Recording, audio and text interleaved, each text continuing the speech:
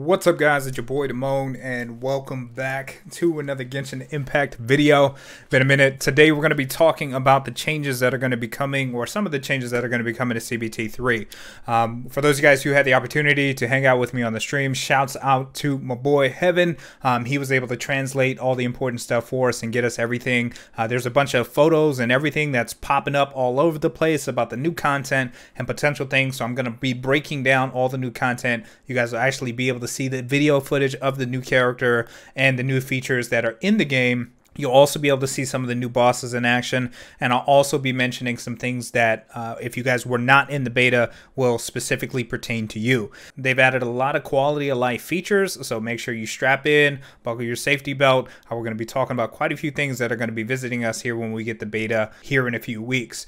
Now, for those of you guys who are wondering why China is getting their beta before we are, in terms of everybody else in the world, it's because that for the Chinese closed beta test 3, they're not going to be doing PS4. However, we are, and then of course we have to wait for PS4 Sony for approval and all that stuff, and then once that rolls out, then we'll be able to go live as well. So I'll be keeping close tabs on anything that's going to be happening as well, so I will let you guys know when I get updates. So what we're going to be talking about first here, guys, is they've adjusted the energy system. Okay, so it looks like, I don't know if this is going to make it to, global side, but the big thing here is they have adjusted the currency system, because before we had stamina, basically. Well, not stamina. Stamina is that bar that you guys see that you use for sprinting, climbing, swimming, stuff like that. And then you also had an energy system. So we had an energy system that we used to enter dungeons, and then we also had a moon system that you would use to loot world items, right? So after you kill a world boss, you'd open a plant, you get loot, etc. Now, there's this other thing that we had to do when you're powering up your characters. You had to collect these materials from dungeons in order to, raise your level cap and, advance your character, so on and so forth. What they decided to do is, as you guys saw the little yellow flower on the screen, is they added these new flowers that you can loot that are scattered throughout the open world. And then now what you're going to be able to do is actually be able to get that loot in the open world. So they took it out of basically the energy dungeon gated system, and they increased the amount of currency that we're able to use to loot open world items. So the big thing here, guys, is when you pay attention to this, is now you have moons. And before, in the closed beta 2, we only had 4 moons per day, and they had a certain amount of refreshes, but they upped that amount to 120. Now, I'm not for certain, how much each of these, are going to take to open, what changes they've made to the world boss system, but I think overall this is a great change, because what this does is it takes away some of the constraints. Because this was one of my concerns when we played closed beta 2, is how they were going to gate the content. And now that they've added this to an open world platform, what that means for you is that it's going to be a lot easier to build characters.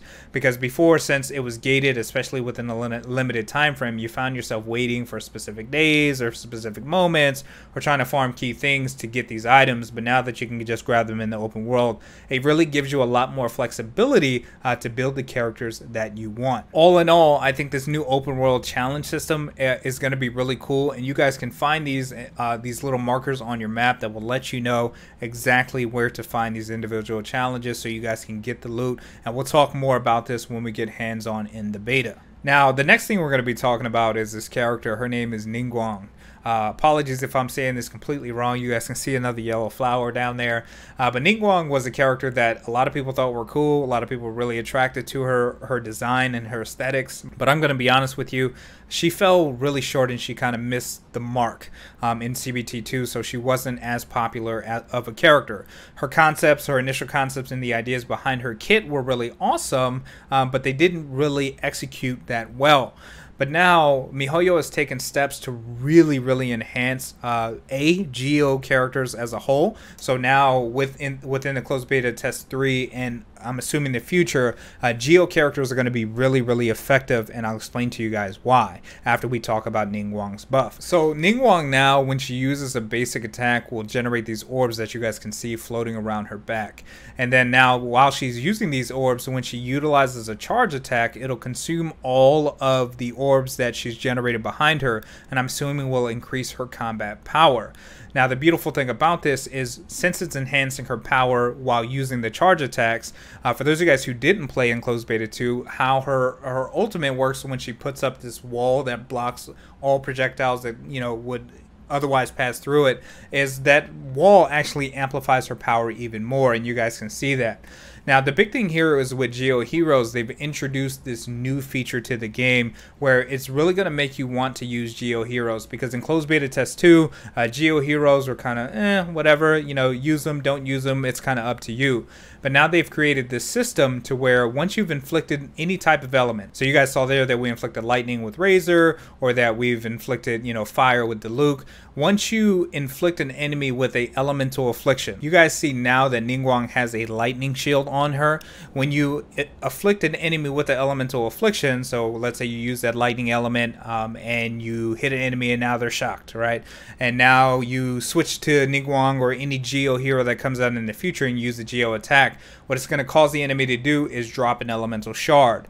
Now that elemental shard will match whatever element that you inflicted that enemy with, and then what happens is now that you have that shield, your character is now immune to that particular type of element. This is going to be really useful in those difficult Abyss floors. For those of you guys who haven't done Abyss, it's basically your typical floor tiered content, except it's a hell of a lot harder. And when you run into situations, I think this is going to be really good for future content, especially when we start getting into endgame dungeons and things like that, because when we go against those pesky bosses that literally obliterate your team with a specific element, this can be very helpful in keeping your team alive, and I think this is going to scale very well with future content. As we get into some other content, this is a character, La Senora, who is known as the 8th highest ranking in the Fatui. So for those of you guys who didn't play the closed beta, the Fatui is kind of like the secret organization that you guys will learn about in the story. And La Senora is actually a very high-ranking official that we don't know if she's going to be a boss, whether she's going to be a playable character or not. In this photograph, you guys will see Child, who was introduced in part of the story that you guys will find out. I don't want to spoil it for you, but he was a bow user and a dual dagger user that might come into play a little later. Definitely could be playable as well. Now, something that you guys might be excited about, there's a rumor floating around that this guy here might be the Geo God. Because as you guys know, I just can't mention it. There's another character in the game that's actually recruitable that is a god.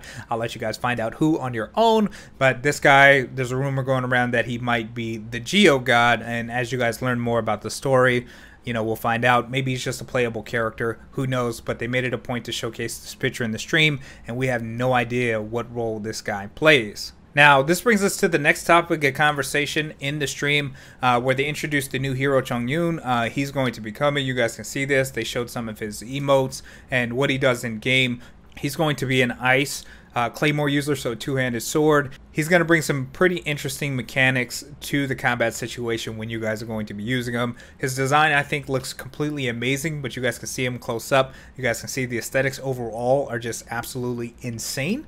So you guys can definitely rely on this when you guys are trying to decide which character you're going to pick. Now, as we get into his basic attack animations, you guys can see this here. I wanted to make sure that you guys saw this, so if you guys are trying to decide if you wanted to pull for this character, especially since he is a two-hand sword user, he's going to be really effective against shielded enemies, which you guys will run into quite a bit of. And if you guys don't have a fire hero to burn the wooden shields or a heavy weapon user, this is a character that you guys definitely can look at or look into building if you guys like this character's design. Now, here you guys are seeing a skill 2 where he brings up this ice crystal and puts this frost aura around.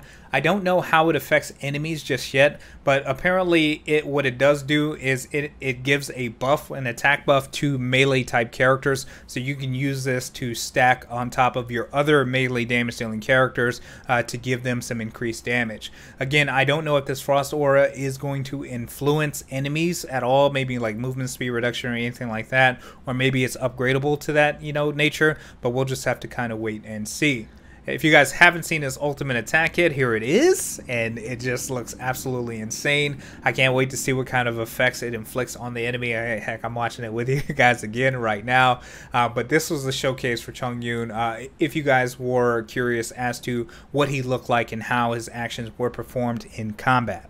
Now, as we get into the harder content in the game, for those of you guys who, maybe never have played Genshin Impact, the big thing here, guys, is we're looking at the Abyss content.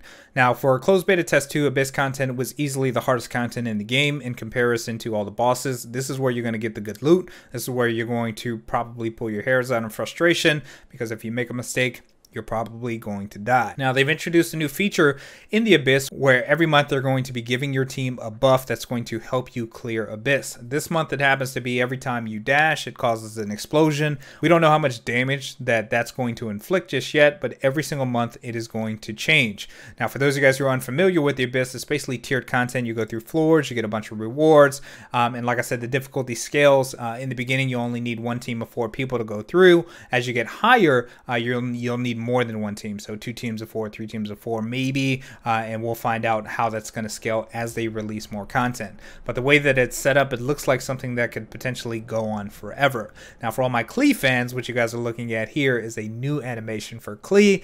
Klee is definitely a crowd favorite character. For those of you guys who were wondering what they were doing with her skill 3, they gave Klee a new animation, so you guys can definitely fanboy out or fangirl out for one of the most popular characters in Genshin Impact.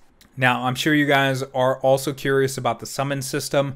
For those of you guys who weren't in the closed beta test 2, we'll talk about that here in a minute because there were some improvements to the summon system, which we'll talk about here in a bit. But before we get into that, I do want to mention that there are new enemies added to the game. I know there were a lot of talks in CBT2, and people were wondering if Genshin Impact or MiHoYo were going to add new enemies. There are new enemies, and these new enemies have new skills, and old enemies also have new skills, which you guys will be able to see here shortly when you see this ice cage that came up out of the ground that was cast by a mage. With that being said, I want you guys to really keep an eye out because some of the old enemies that you guys are used to fighting might not have the same mechanics, or they might have very different mechanics that could cost you a match, especially if you guys are doing higher floors in the Abyss. So that's something you definitely want to pay attention to. Now, for those of you guys who wanted harder content and new bosses, this is a little short snippet of a new boss that's going to be introduced in closed beta test 3.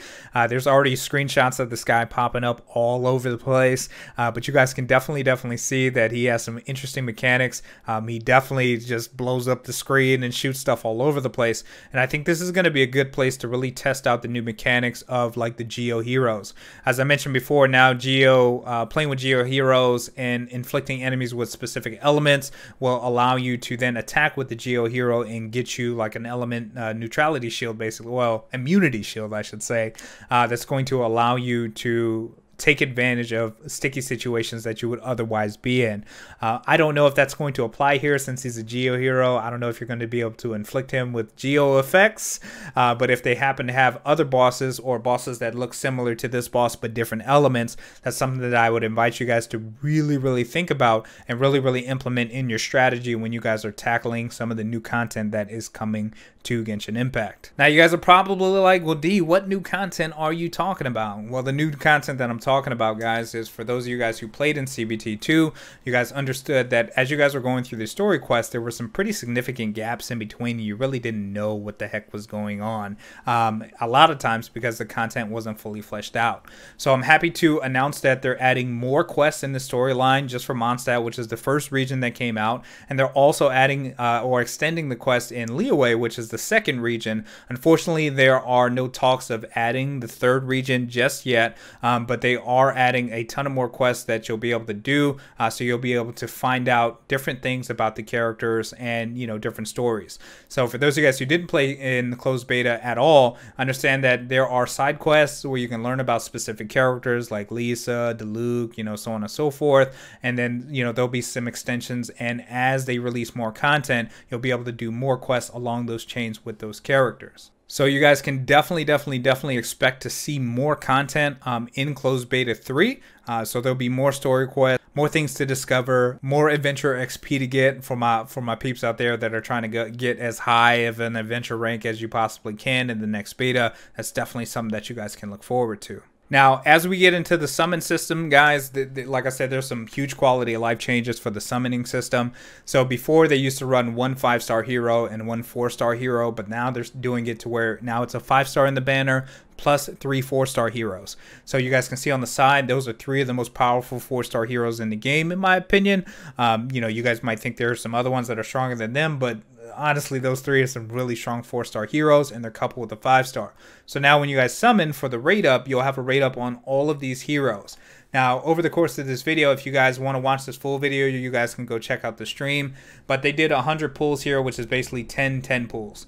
And with 10 pulls, they ended up pulling 2 5-stars, okay? And they max imprinted 2 heroes. So what I mean by that is in this game, they have this thing called constellations.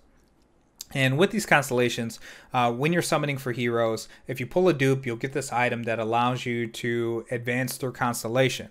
And when you advance their constellation, it increases their abilities, right? Or increases the power of their abilities. So for like Sing, the guy with the blue here, when you imprint his abilities, he has these floating swords, right? And when you imprint them, it changes the amount of swords, right? And the amount of damage that they deal. For this other character in the game, Amber, she has a charge shot that shoots 1 shot. When she gets an imprint, it turns into like a double shot. And you have to get a total of like 5 duplicate heroes in order to max power your hero. So now with this new system, what it's going to allow you to do, and again, they did literally 10 pulls, so 100 summons, and they literally maxed like 2.5 characters and got 2 5-star pulls, which is pretty insane. So it looks like the rates are going to be actually really good. And so for those of you guys who are trying to max out your favorite characters, this is a tremendous opportunity for you to do so. And I think the new structure with the banner as they ramp up and they get ready to gear up for release is really going to make a lot of players excited, because I think one of the big drawbacks, especially with the Gash game that relies on imprints, is I feel like a lot of players who maybe weren't spending money or weren't trying to summon a lot would have felt like they were left in the dust. But with the new system, like, I think it's going to be easier than ever to imprint your characters and max out the constellations so you can see your characters at their full potential. So now what we're going to do, guys, is with the rest of this is you guys can watch these summons as we do them. I want to talk about the last big feature that was added to the game, and what this is going to be is matchmaking. So I get this question a lot. People are like, D, is there co-op in this game? Is it single player? And I'm like, yes, you can play with up to 4 players. And how the dungeon system works is it's basically an average level of everybody in your party, right? So if you're level 80, if you have one level 80 character, you have one level 80 character, right? Then your average, if you add them 2 together, is 80, right?